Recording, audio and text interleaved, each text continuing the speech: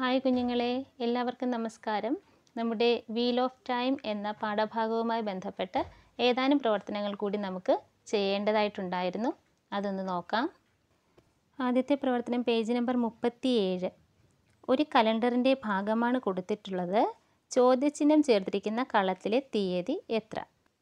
A part of the calendar four month is shown here. What is the date in the square marked with a question mark? നോക്കൂ, ആ കലണ്ടറിൽ 2 തീയതികൾ തന്നിട്ടുണ്ട്, 16, 17. അപ്പോൾ നമുക്കതിന് മുൻപുള്ളതും അതിന് ശേഷമുള്ളതുമായ തീയതികൾ എഴുതാമല്ലോ. ഏതൊക്കെയാണ്? 13, 14, 15, പിന്നെ 16, 17 തന്നിട്ടുണ്ട്. ബാക്കി 18, 19. ഇനി നമുക്ക് കണ്ടെത്തേണ്ടത് ഏതാണ്? 18-ന് താഴെയുള്ള തീയതി ഏതാണെന്നാണ് കണ്ടെത്തേണ്ടത്. എങ്ങനെ കണ്ടെത്തും? നമുക്ക് ഒരു കലണ്ടർ നോക്കാം. ഈ കലണ്ടറിൽ ഒന്ന് നോക്കൂ. 1-ാം തീയതി ഫെബ്രുവരി 2014 കലണ്ടറാണ്. അതിൽ 1-ാം തീയതി തിങ്കളാഴ്ച 1-ാം തീയതി. അടുത്ത തിങ്കളാഴ്ച എന്നാണ്? 8-ാം തീയതിയാണ്. അപ്പോൾ 1-നോട് എത്ര ചേർത്തപ്പോഴാണ് 8 കിട്ടിയത്? 1-നോട് 7 ചേർത്തപ്പോൾ 8 കിട്ടി. അടുത്ത തിങ്കളാഴ്ച എത്രാം തീയതിയാണ്? 15-ാം തീയതി. 15-ാം തീയതി എങ്ങനെ വന്നു? ഈ 8-നോട് 7 ചേർത്തപ്പോൾ 15 കിട്ടി.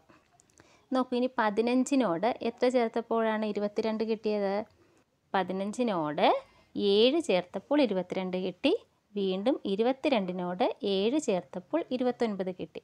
അപ്പോൾ ഇന്ന് ഒരു തിങ്കളാഴ്ചയാണെങ്കിൽ അടുത്ത തിങ്കളാഴ്ച അതിന് എത്ര ദിവസം കൂടി ചേരണം? 7 ദിവസങ്ങൾ കൂടി ചേരണം.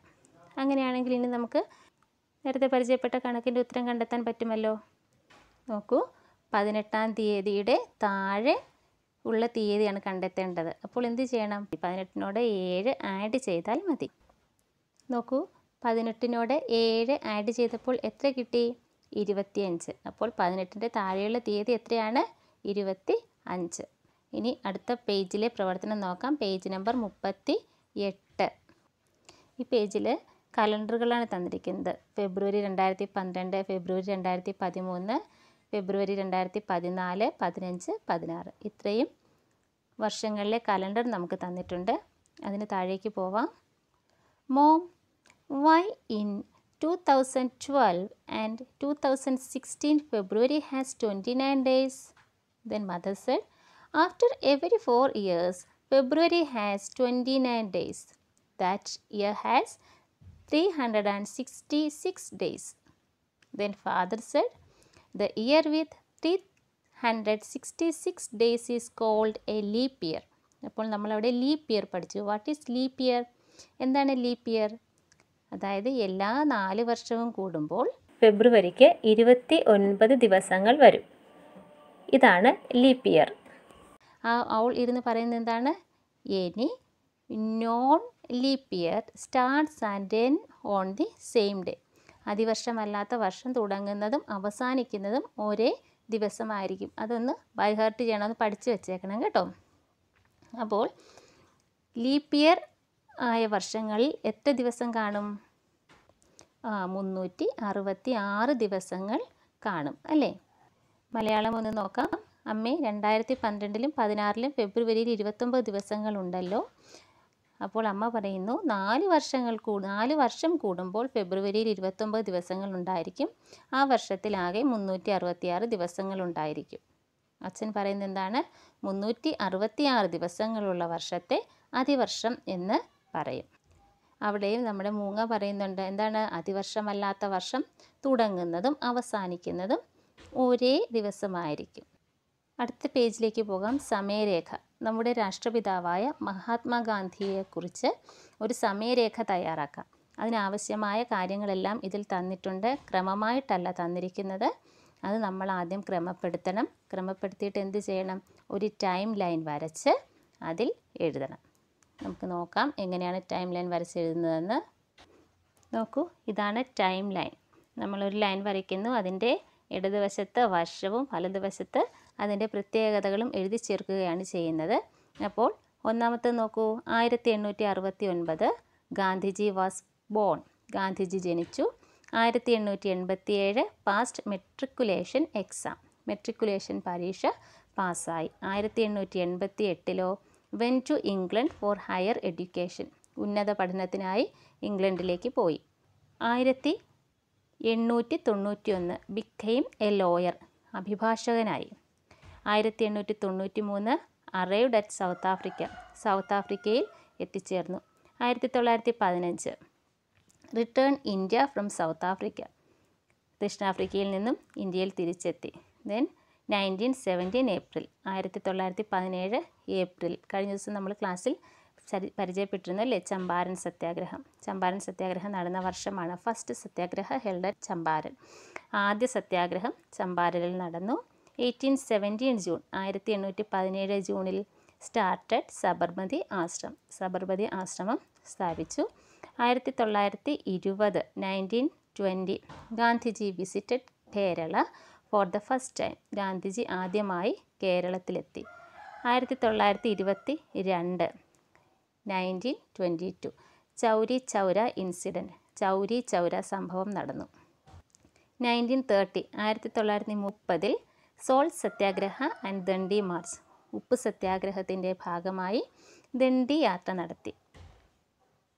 1942 quit India movement, quit India സമരം നടത്തി.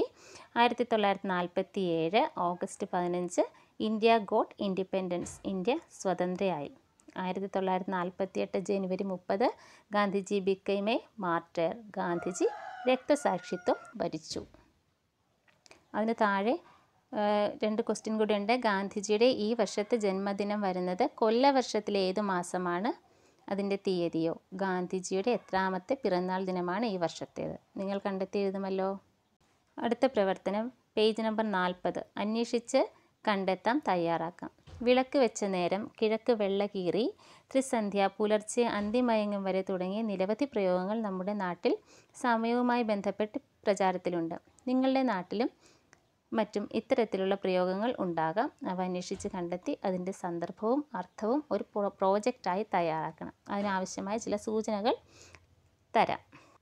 നോക്കൂ, സൂര്യോദയം മുതൽ സൂര്യാസ്തമയം വരെ, പുലർച്ചെ മുതൽ അന്തിമയങ്ങും വരെ, ഇരുട്ട് വെളുത്തപ്പോൾ, സമയത്തിന് മുൻപേ, രാത്രി പകലാക്കി. ഇതിൻ്റെ ഇംഗ്ലീഷ് മീഡിയംകാർക്ക് വേണ്ടി നോക്കാം. In time, time and again, time out of mind, day spring, day light. അടുത്ത പ്രവർത്തനം നോക്കാം. ഉണ്ണിക്കുട്ടൻ്റെ കയ്യിൽ നിന്ന് ക്ലോക്ക് താഴെ വീണു.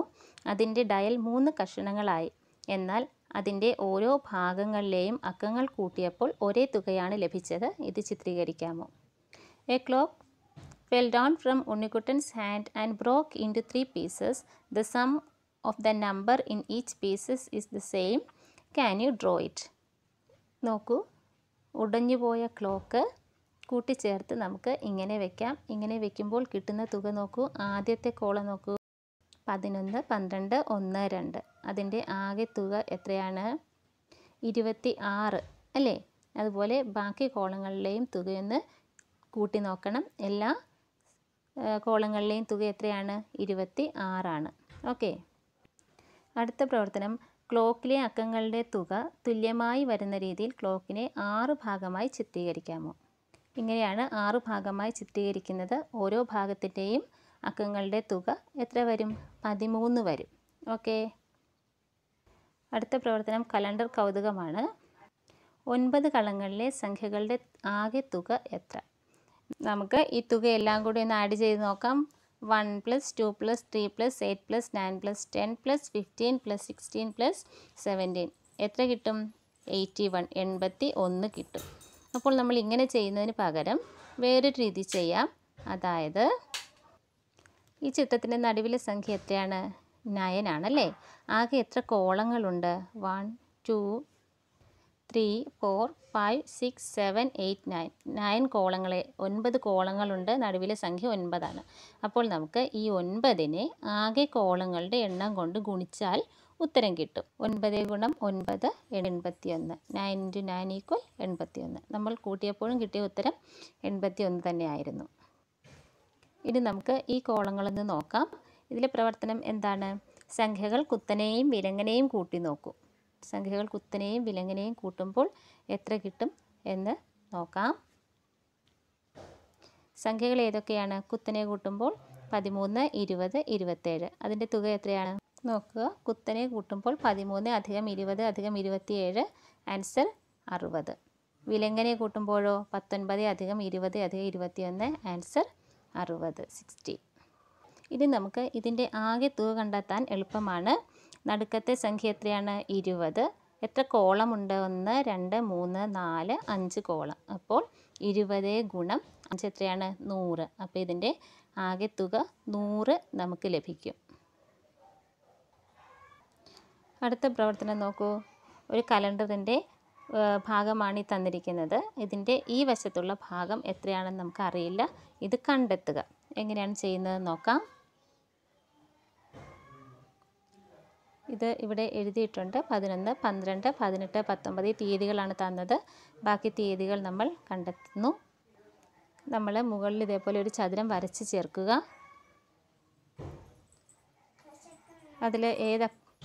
അതിൽ ഏത് തീയതികളാണ് എഴുതി ചേർക്കേണ്ടത്? 9, 10. അപ്പോൾ 9, 10 തീയതികൾ നമ്മളിവിടെ എഴുതി ചേർക്കുമ്പോൾ അതിന് താഴെയുള്ള തീയതികൾ കണ്ടുപിടിക്കണം അല്ലേ? അതിനും എളുപ്പമുണ്ട്. ഇവിടെ 18 അപ്പോൾ സ്വാഭാവികമായും ഇവിടെ എന്തായിരിക്കും? 17ഉം ഇവിടെ 16ഉം ആയിരിക്കും. ഇനി നമുക്ക് ഈ താഴത്തെ 2 തീയതികളാണ് കണ്ടെത്തേണ്ടത്. നേരത്തെ നമ്മൾ പറഞ്ഞു, ഒരു തീയതിയുടെ താഴത്തെ തീയതി കണ്ടുപിടിക്കാൻ അതിനോട് എത്ര ചേർത്താൽ മതി? 7 ചേർത്താൽ മതി. അപ്പോൾ 17നോട് 7 ചേർത്താൽ എത്ര കിട്ടും? 24 കിട്ടും അല്ലേ? ഇനി 16നോട് കൂടി 7 ചേർത്താൽ എത്ര കിട്ടും? നോക്കൂ, 23 കിട്ടും. അപ്പോൾ ടെക്സ്റ്റ് ബുക്കിലുള്ള ഈ പ്രവർത്തനം നിങ്ങൾക്ക് ചെയ്യാമല്ലോ. അടുത്ത പ്രവർത്തനം. നിഷ രാത്രി 9 മണിക്ക് ഉറങ്ങാൻ കിടന്നു. രാവിലെ 5 മണിക്ക് എഴുന്നേറ്റു. അവൾ ആകെ എത്ര മണിക്കൂർ ഉറങ്ങി? Nisha went to sleep at 9 night and did awake at 5 in the morning. How many hours did she slept? Nisha ഉറങ്ങാൻ കിടന്ന സമയം 9 മണിയാണ്. രാവിലെ 5 മണി വരെ ഉറങ്ങി. അപ്പോൾ നമുക്ക് ആദ്യം എന്ത് ചെയ്യാം? 9 മുതൽ 12 വരെയുള്ള സമയം കണ്ടെത്താം. 3 മണിക്കൂർ. ഇനി 12 മുതൽ 5 വരെ എത്ര മണിക്കൂറാണ്? 5 മണിക്കൂറാണ്. അപ്പോൾ ആകെ സമയം 8 മണിക്കൂർ. നോക്കൂ, ഉറങ്ങിയ സമയം 9 to 12 3 hours, 12 to 5 5 hours, total time 8 hours. അടുത്തത് നോക്കാം. 28-ാം തീയതി ബുധനാഴ്ച ആണെങ്കിൽ അതേ മാസം 7-ാം തീയതി ഏത് ദിവസമായിരിക്കും?